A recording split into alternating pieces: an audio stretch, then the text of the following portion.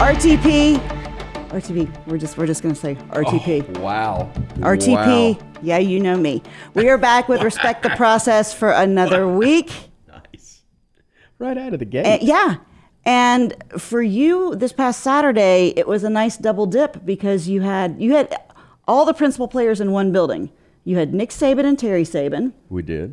And obviously you had a big win for Coach Oats. We did. So that's about it. And you had the 03-04 team, that's right. The Elite Eight team. They had Coach Gottfried was there. And, I mean, really all you were missing is Coach DeBoer. And that is, you have everyone in one concentrated area. We would have had it all right there. It was really cool to see Coach and Miss Terry there.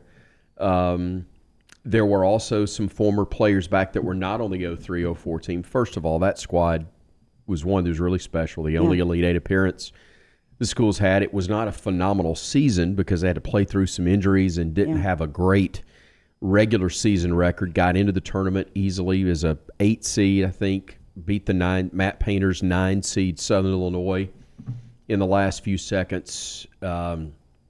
Beat number 1 seed Stanford in the next game. Yeah. Beat the reigning champions in Syracuse to get to the Elite Eight, and then lost to the team that nobody was going to beat in UConn. They had 5 NBA guys on that roster, I think, including Emeka Okafor, who was phenomenal. And was it the following year that they lost to Bruce Pearl's UWM team? I think it was the next year. Because I was trying to do the mental math. Milwaukee. Yeah. Because the crossing of paths is always interesting. So follow that one because I want to talk. I want to bring that up later. Yes, bring up the Wisconsin-Milwaukee deal later because there's a interesting thing about how careers can be molded by one game. Yes, let's go.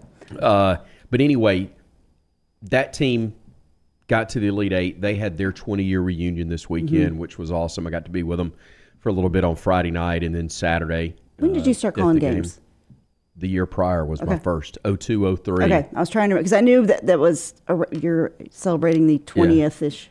In fact, so they wore kind of a combination retro and new look uni, all right? The team did on Saturday. Yes. They wore the old school Block A with the elephant going through it, which is the old school look, and it's a good look. But the jerseys said Crimson Tide with the number in the middle. Never had worn that before.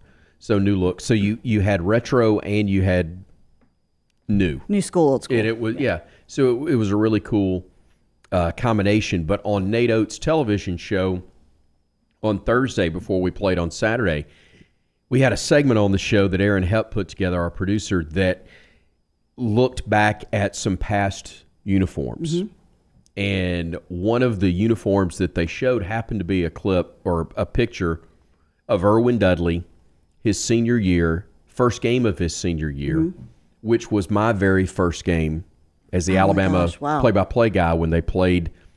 They were preseason number 8 versus preseason number 3 Oklahoma at Madison Square Garden. Yep, I remember you telling me that. And so that was a really cool thing to see. So there was a lot of great memories. There were a lot of guys that I have not seen in a long time, if not since they were last in uniform at Alabama. So that was special. It was very odd when I was not announcing, but I was describing some of the things that we talked about, the former team. You also had Noah Clowney, who was there, Noah Gurley, former player as well, but also Herb Jones were there. But when I saw Coach Saban and Miss Terry on the baseline, I was talking about Herb, Noah, those guys, and I said, this is the first time I will have said this, and it's going to sting. But former Alabama head football coach Nick Saban is here.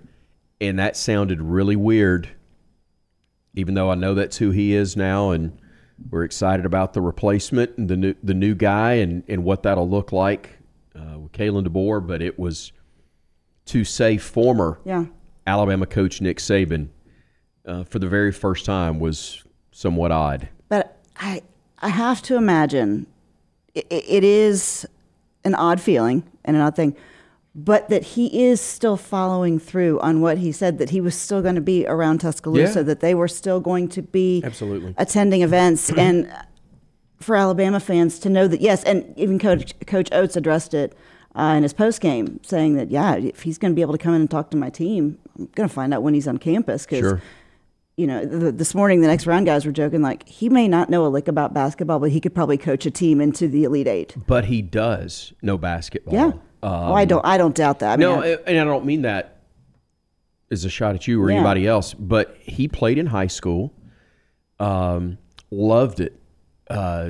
Ironically, Nate Oats, who went to a Division III school, played both basketball and football in college. He played both. And so he loves it.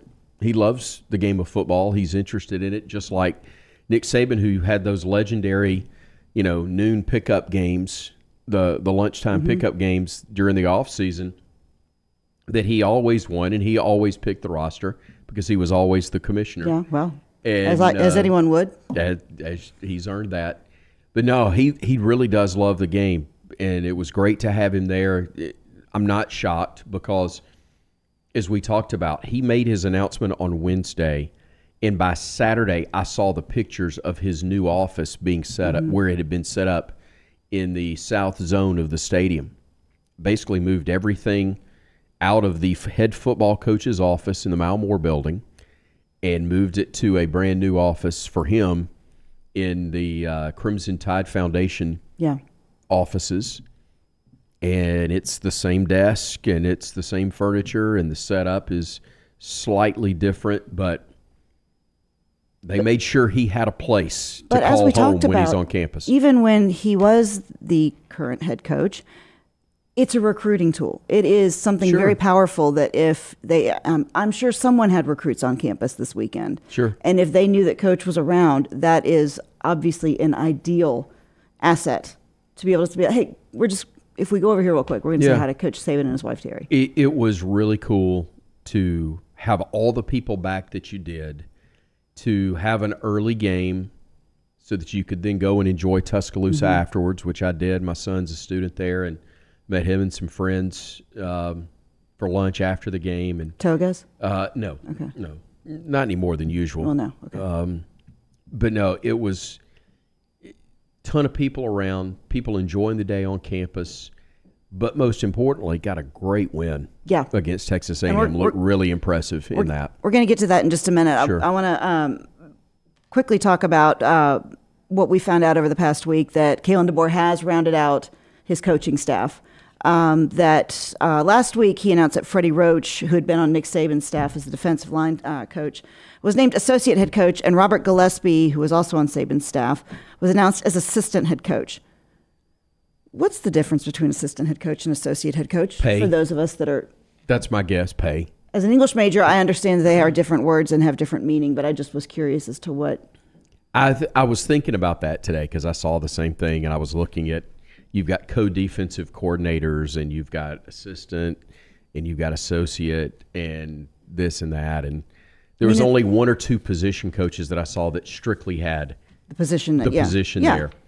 My assumption is that it's pay related. It looks better on a resume. Yeah.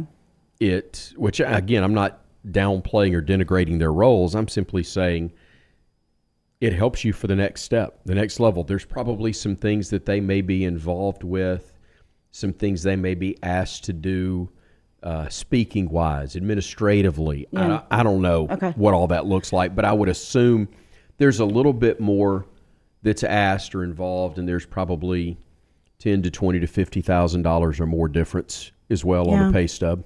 I was just because obviously I know that part of it is it's almost a move to recognize the loyalty because they came from Saban's staff. Right. Gillespie has worked extremely hard. He retained all of the running backs that fantastic. Were in the barn, and I love the reference he used. He was like the movie 50 First Dates, where every day he's reminding them of how much they are valued and loved, and that they are a part of this team, and that he's constantly re-recruiting his players. So I understand that was a move to recognize, thank you. we want you to be a part of this staff, and we need you to help the continuity of what we know with what goes into Crimson Tide football. But he also elevated Nick Sheridan, promoted him to be the offensive coordinator. He'd been the tight ends coach under DeBoer. And Sheridan has been a coordinator before at Indiana, but he's much like Tommy Reese. He's young. He's 35. Right. But again, as we've said many, many times, he will be running Kalen DeBoer's offense. Right. And that's, we talked about it a week ago, the fact that you lose the guy you hired originally to go back to Washington, to go back to Seattle Seahawks. The Seahawks, thank you. And, is that ideal? Of course not. You hired him because that's who you wanted first. And while it's not ideal, again, it was far from the end of the world. He didn't steal the playbook. No. It's not as if you're like, well, we got to figure this out now. Right. This is Kalen DeBoer's offense is what will be run at the University of Alabama. And he's bringing a guy over in that role that understands how he wants it done. It's somebody he trusts, obviously, and will help manage what he wants done. And a guy that's been an OC before. Yeah. There will be those that will say, well, they weren't great when he was the OC, whatever. Okay. None of those guys have been at a place like Alabama where they're going to have the resources. At Indiana. Exactly. Yeah. Just like Kalen DeBoer was as an OC, just like Kane Mawamick was as the defensive coordinator.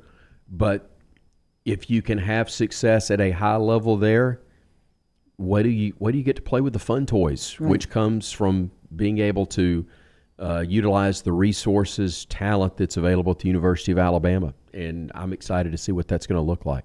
He's also, he did hire a new offensive line coach, Chris Kapelovich.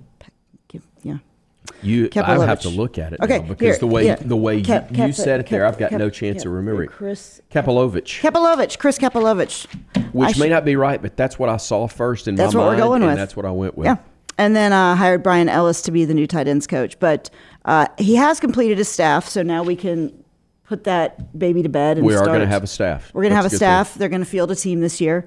So we're excited about that. Not going to play 8-man football. We got enough scholarship kids despite those that transferred out. And I know that they have announced that I think 8A is supposed to be on April 13th, if I'm not mistaken. I think you're right. It's whatever that middle Saturday is, second Saturday, I guess, in the month. But still haven't finalized exactly. We are starting spring camp this day.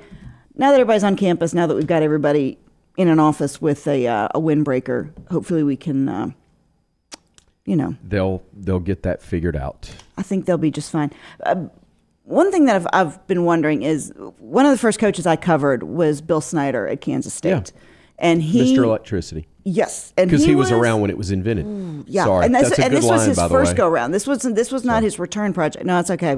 I think we would have, if you've ever sat through a press conference, yes. But this was his OG when he was first there. And he was famous for never releasing a depth chart, was one of the first to hold up the towels when a player was injured on the sidelines. So when I came to cover Alabama, this was no different for me with Nick Saban and how he controls information. We've seen the staff, we've seen the announcements, but is Kalen DeBoer a little bit different in that respect, or do we know enough about it yet? I don't know in terms of that. I understand, and again, I met him one time. And even Washington is entirely different than Alabama. It is a step. It is a step up. It is Alabama is different program from almost anywhere. Yes. You can count on probably one hand, two at the most, where places that are even similar to Alabama in terms of the interest 365 days a year. And under Coach Saban, we became used to controlled information. It was not. It was not unusual, but I didn't know. And then you have COVID comes along. We find out we can do things in a different way, and in some measure, the media did their job too well because we showed that it could be done with lesser access and things of that nature. So much is now done by Zoom rather than people actually being there, and that kind of stuff is all different. The look is different, but I do think that you're in a spot and you're in a time where everything is going to be under a microscope with Kalen DeBoer. How he does things, it'll be, well, Coach Saban didn't do it that way. Gosh, and that's going to be tough because not everybody agreed with the way Coach did it. But when you're winning, nobody cares. No. But again, when he lost a game, they were, the critics were there, even if they had a clue what they're talking about or not. How many times was it written that he was either gone because he was going to take another job or the dynasty was over? Yeah. How many times was that written? And it would be, you talk about knee-jerk reactions now, one loss. Mm-hmm. So, you have 2 losses, not this season, but the previous year. Well, you did have 2, but the previous year is what I was thinking of, and it kept you from going to the SEC championship game or a bowl, or a playoff game, and people are acting like, well, it was a down year. You went to the Sugar Bowl. Most schools, they're making that the all-time team. That's going to be on the cover of the media guide next year. There's no doubt. And instead, the losses you have will be the cover of somebody else's media guide next year. Yeah. That's just Alabama. That's fine. That's the way it is. That's what makes it what it is, and that's why it's one of the absolute elite of the elites. But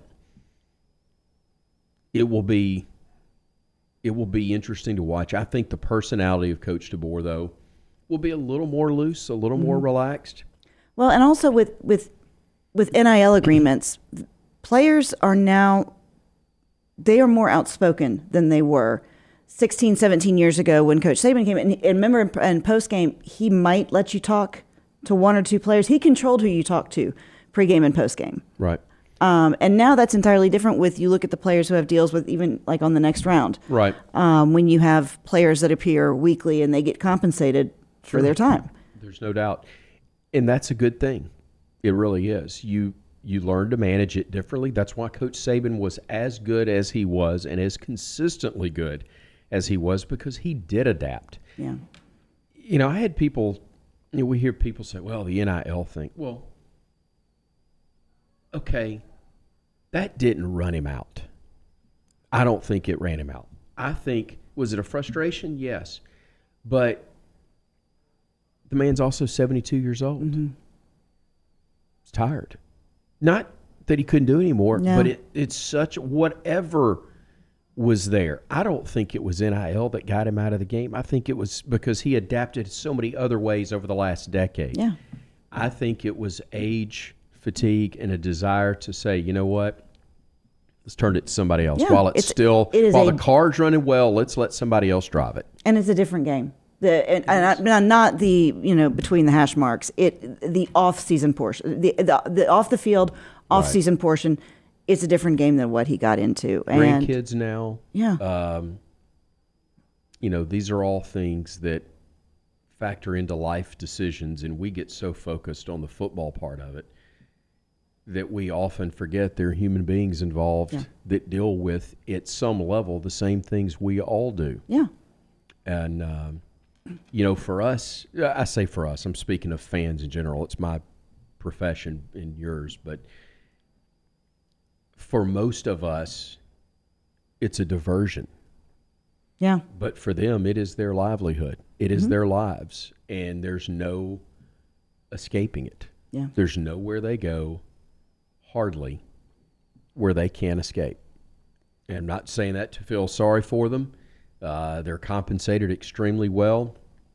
But with that comes more demands, more stress, more things asked of you, required of you, and more is on you. I can't imagine, because on a much, much, much, much smaller level, I will find myself out somewhere, even if it's not an event, and I try to be genuine with people, but there is something that we all deal with whenever you're in the public, you're in front of a camera, a microphone, or whatever for a living.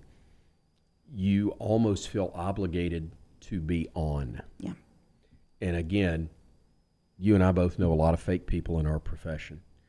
But even though we try to be very genuine with people, there is still, it's almost like the microphone or the camera is on you when you're dealing with people, because they almost expect that. It can be exhausting. Of you. And there is a lot there. You know, my family's gotten to where, you know, if somebody walks up as we're walking, they will keep going. Mm-hmm. They're just going to keep on walking unless I go, hey, come back here. I want you, you know, and it's not that they mind meeting people, but they know, not because of me, but because of where I do my job, that there are people that want to speak and want to have an Alabama connection, and I'm grateful for that. Your little mini-me popped his head up over there, by the way. So I figured if we mention him even indirectly, it's an off day at school. Yeah. So. No, I know. You just keep walking, don't you, Hudson? Hud will keep on walking. It's Dad telling the same story again. I need to show that he does exist. Put the phone down. I know. Come around here for a second. You got to see. Get me a bottle of water out of there. You got to see this handsome little mini-me. And also one for Miss Kelly as well. Wow. Putting him to work and everything. Thank you. Again, child labor laws. We'll be careful. Boy, this is Hudson, affectionately known as 401k. He's the retirement plan. Look at him. And Look at this little guy. That's him. Yeah. Nice job. Handsome little golfer there. A year ago, you wouldn't have seen him over the counter, but he's nice job. Keep drinking that chocolate milk, man. Yeah. That's what gets you. He will do that on occasion. No, it's people forget sometimes that there's a human that side. part. Yeah. And again, they're paid really well to be on. Yeah. Be in that role a lot, but it's tough to get away from. I saw a great meme over the weekend. It was me yelling, "Catch the damn ball," at a collegiate athlete as I drip cheese dip down my front. I'm like, that's me. Yeah. Wasn't that a country song once? I think it was. Never climbed higher than 12 on the charts, but it was there. Shoot Low Boys, They're Riding Shetland Ponies was probably one of my favorite. Louis Grizzard. So good. Don't bend over in the garden, Granny. You know them taters got eyes. I should have known that we had a kinship there for Louis. I know. Okay, so we are going to move over to basketball. We've talked about who was at the game on Saturday. We're going to talk about the game now on Saturday because there was no slowing Alabama down after a week of rest, practice, whatever you want to call it. You've said many times on this show that if they score 100, it's going to be hard for anyone to beat them. Not impossible. Not impossible, but if not impossible. Difficult because they hung 100 up on Texas A&M this past Saturday, allowing 75 points. If I'm not mistaken, 18 threes. They did. Is what 18 made threes. They bottomed, as you like to famously say. They were extremely good. They shoot it great at Coleman. Yeah. I saw somebody had posted, and I'm sorry I can't think of who it was, so I could give them the credit for it. But somebody posted the shooting percentages at home, neutral floor, and on the road. And I think it's 31% on the road, but 42% at Coleman. 31's not bad. They shoot 42% from three at home. You're not going to beat them, and nobody has. I mean, you can talk other home court advantages. It's near impossible to steal a win from Coleman Coliseum right now. They're good. And they played really well on the defensive end. And the thing, too, is Texas A&M is one of the top defensive teams in the country. To beat a buzz team like that. And beat them by 25 and gave up a ton of offensive rebounds, which A&M does that. They do that to almost everybody. They did it too much.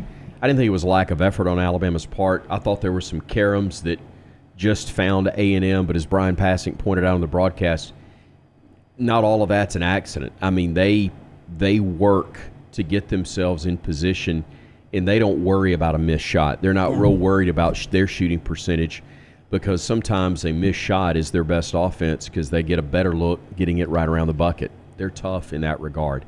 But Bama was really, really good offensively, good enough defensively, able to play a deep bench and get some good points off the bench as well. Yeah, they did, and just it was a really good win. Played extremely well to have had the extra day or two in between. They clearly utilized that, especially on their defensive work. And now they're in a stretch. What is it now? It's a grinder 11 now. 11 and 2. 12 and 2. I mean 10 and 2. They're 10 and 2 in the conference and 18 and 7 overall. Okay. 12 and 1 at Coleman. So 6 left. 2 are against Florida. 2 against Florida. 1 is at Ole Miss. 1 is at Kentucky. Yep. We got home against Tennessee. Home against Tennessee, that's right. And home against Florida as well. Right, but also home against Arkansas to finish. Yep. So right now, Arkansas looks like the easiest game. And if they can come into that last day, even though they're they're playing awful, and I'm loving every minute of it. Or their record's awful. They're not necessarily playing awful. But even though Ernestine Musselman is struggling, they are still going to be really dangerous when they come to Tuscaloosa that last game. Well, they got nothing to lose. Especially if Alabama's in a spot where if they win, they're league champions. If they lose, they're not, or they have to share it. There's a lot to play for here in this last 2.5 week stretch. Is there a difference in value between winning the regular season conference and then the tournament? I think so. Now, the tournament gives you the automatic bid to the NCAA. Right. If you win the regular season, though, you're going. Right. You know, in the SEC, just about every year. Now, there was a year when Alabama went to the final day under Anthony Grant. I think it was year 2. His second year. Alabama went to the final day in the final game. If Kevin Stallings was still coaching at Vanderbilt, Billy Donovan was still at Florida, we had won earlier that day at home. And if Florida lost at Vandy, which was a very real possibility back under then, a Stallings team, then Alabama would have been co-champions. They did not get in. Florida won. Bama was second by 1 game and did not get in the NCAA tournament because they had a horrible week. They didn't play very well November or December, but they had a terrible week that's possible in St. Thomas. They lost to Seton Hall, which in the final 30 seconds lost their best player and didn't do anything the rest of the year. They lost to Iowa, which was an average Fran McCaffrey team, I think, in his first or second year. And then they lost to St. Peter's, who was like the worst team in college basketball that year. Terrible trip. Terrible trip. And they got punished severely. That team changed dramatically. It was a young team that got better. They didn't get in the field. However, if you win your regular season or finish in the top 3 or 4 in the SEC, it's not even a question. But there is much more value to me in a regular season than a tournament title. And I say that given the fact that Alabama has won both. Yeah. It's not like I'm just saying, oh, yeah, well, that means more and big deal that somebody won the tournament. No, we won both. And I would tell you, if you had to give up one of those, you give up the tournament. Because the tournament's winning 3 or 4 games. And then, exactly. It's like Arkansas and the conversation about how great they've been the last few years. Okay, they've been to 2 Elite Eights, which, again, Bama's only been to 1 in its history. Yeah. Musselman's been to 2. I give them credit for that. But you're going to tell me that winning 3 games... Because you get a bye on Thursday, Friday, 3 games in the tournament means more than an 18-game conference schedule. You know, look, don't get me wrong. I want to go to the Elite Eight. I want to go to the Final Four. Well, yeah, you want to be playing your best basketball at the end of the season. But there is, to me, it carries more weight to win the regular season than it does the tournament. So with 6 games left to play, Florida twice, Tennessee, Ole Miss, Kentucky, Arkansas. And with a dismal, almost gut-wrenching performance by South Carolina these past couple games, Alabama sits atop the SEC all alone in the driver's seat. 1 game ahead of Tennessee. How many games of those do you think they could afford to drop if they I think if you lose 2, you share the crown. If you lose no more than 1, then you win it outright. Okay. So they can only afford to. Well, let's assume, and I hate the word assume. Let's think that they're going to win the 3 at home, and they can. Okay. And then they still go on the road to Lexington this coming Saturday. Then they've got Ole Miss right after that, right. And then they go to Gainesville for their last game. Yeah. I would have to say Ole Miss is the most winnable. Yeah. With Gainesville being the second one, and then Lexington's going to be a tough game this weekend. You know, I'm not so sure that I wouldn't say. Depends on. Right now, I'm not positive that Gainesville wouldn't be tougher. Okay. We'll see. No, they had a win this past weekend. I'm not. By no means am I saying that that's a pushover at Rupp. I'm just saying that I'm not positive that the O'Connell Center isn't tougher. Yeah. Right now. smaller venue, loud, right on top of you. Rupp is Rupp. It's a cathedral, but I'm just not sure. I'll be really curious to see how Kentucky plays coming off of their really impressive win at Auburn. Yeah. Really impressive. That was a big road win. I liked listening to Coach Pearl after the game saying, "Do I look demoralized?" Yeah. No, you look a little off, but not demoralized. But here's what I was going to tell you earlier about him. Okay. Yes. UWM. I had that written down later. This is where things can change in a career. Watson Brown told me this. You remember Watson was UAB head coach. UAB head coach, but he had taken the job. Where was he? Also Mac's brother. That's right, older brother. He had left, I think, Vanderbilt as the OC and took the job at Cincinnati. This has been 35, almost 40 years ago. He was really young when he got the job. And they beat Penn State in his first game. Wow. Penn State had won the national title the year before under Joe Paterno. Beats them to open the next season. I think they won their next game. They're sitting at 2-0, and they're playing an Oklahoma State team that is struggling. And Cincinnati makes a couple of mistakes late that cost them the game. And Oklahoma State wins. And there had been talk that if Cincinnati won, they were probably going to fire the coach from Oklahoma State. Okay, that's a hell of a non-conference schedule that year for Cincinnati. Yeah. Jeez. Oklahoma State wins because Cincinnati makes a couple of mistakes. They wound up having a good year. The next season, I think, had a great year, or maybe that particular year, it went really well. That coach winds up getting the Miami job. That coach was Jimmy Johnson. Wow. There were people that going into his game against Watson Brown in Cincinnati thought Jimmy Johnson was going to be out of a job if he had lost one more ball game. There's no, how about them Cowboys? Yeah. If Jimmy Johnson gets fired and he's not getting the Miami job if he gets fired at Oklahoma State, and he's not going to get the Cowboys job. So where's our segue here? So my segue. Okay, here we go. We're pivoting. Is Bruce Pearl. Yeah. Bruce Pearl is a coach at Wisconsin-Milwaukee. Yep. I forgot who they were playing in the semifinals of the Horizon League tournament. His last year at Wisconsin-Milwaukee. They are down 2, I believe, or down 3, and maybe the best free throw shooter on the other team is at the line with just seconds to go. All he's got to do is make one, and it's over. He misses both. Milwaukee hits the 3 at the buzzer to force OT. They win it in OT.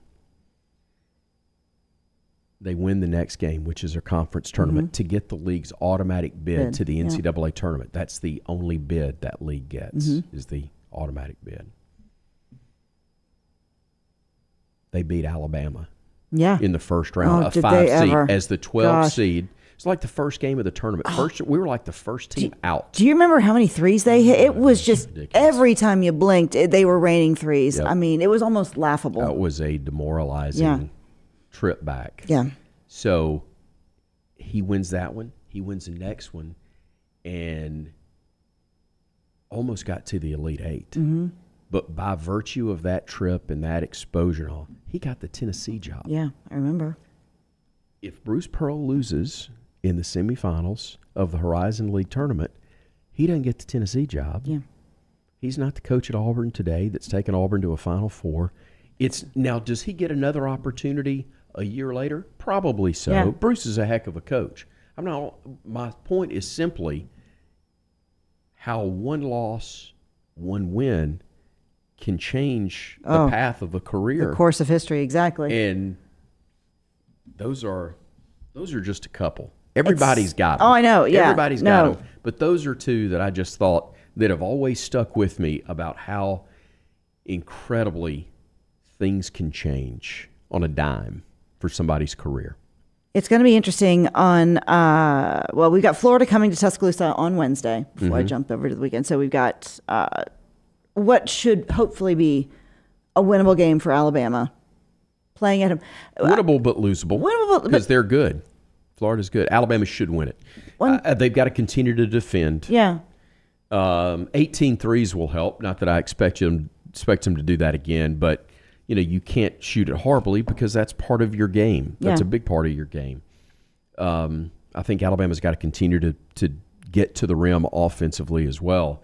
But I think if they continue to make progress and build off of what they did in their last game defensively, I think they're fine.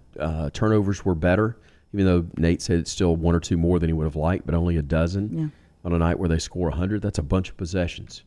So as long as they're not kicking it away to the Gators and don't have a uncharacteristic night shooting the ball, I think they'll be fine.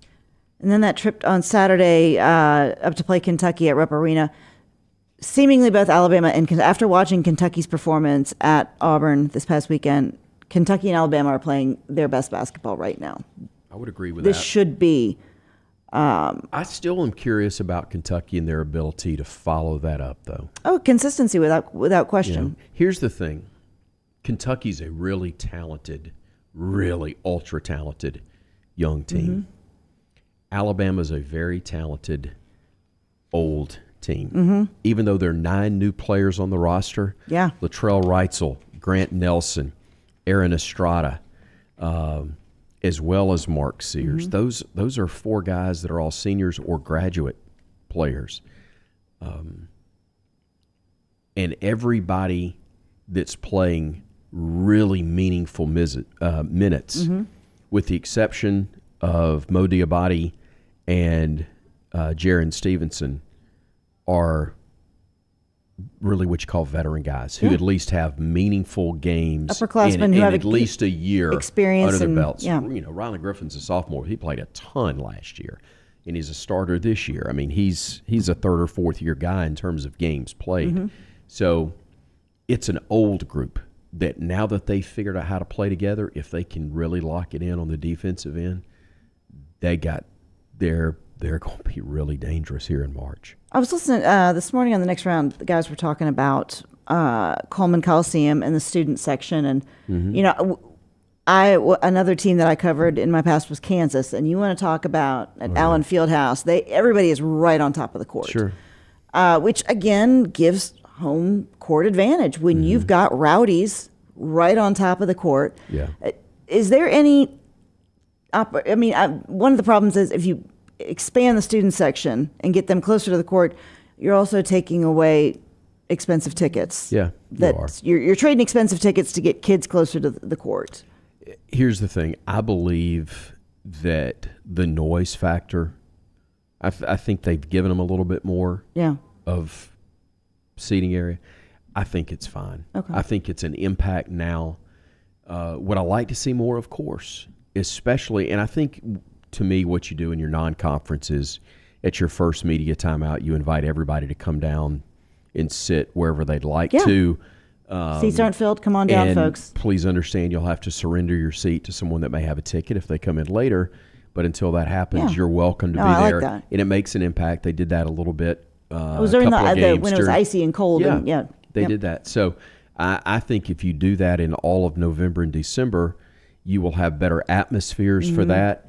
But I think what they're doing right now, here's the bottom line. Play like the team's playing.